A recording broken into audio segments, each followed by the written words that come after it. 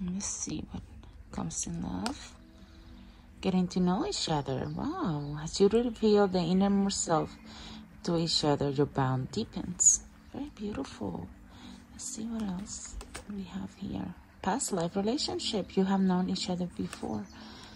Okay, one more. Religious factors. Your love life might be influenced by your religious upbringing and spiritual path. Okay, this could be a person that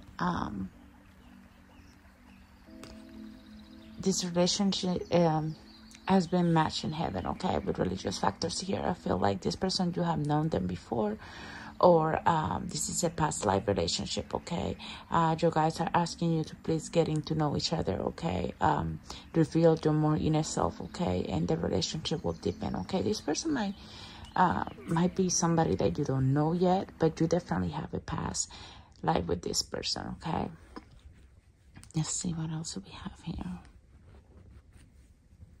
I'm gonna move this deck over here for a second because I'm being guide to take 4 of these. Okay, so let's see.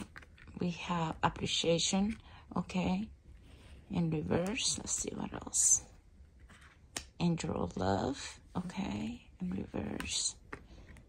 4 chakra Archangel Raphael upright. Okay, and the magician in the mirror. Okay, so I feel like whoever is coming next to you, this person have been, if this person know you, this person feel like they haven't appreciate you enough, okay? Or you might feel like this person haven't appreciate you how you want it to be, okay? This person does see you as an angel of love, but this person, you know, I feel like you're being a missed opportunity for them. With the 4 chakra Archangel Raphael here, I feel like Archangel Raphael is helping you heal your heart center this time, okay, when it comes to this relationship, because this person is definitely manifesting you, okay? With the magician in the mirror here, I feel like this person is trying to manifest this reunion, okay? So it's gonna call for you guys to be patient at this time, okay? Is this person did not value or did not see your love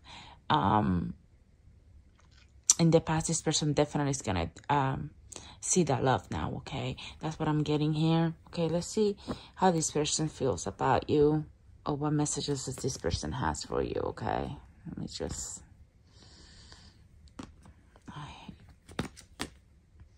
I know that I crossed the line with you, okay? So definitely this person knew exactly what they were doing, okay? They might be hiding their feelings for you, okay? Let's see. I know I mess up everything. It's exactly like this person. If this person sees you like an angel of love, but this person mistreated an opportunity, or feel like this was something that it passed them by, okay?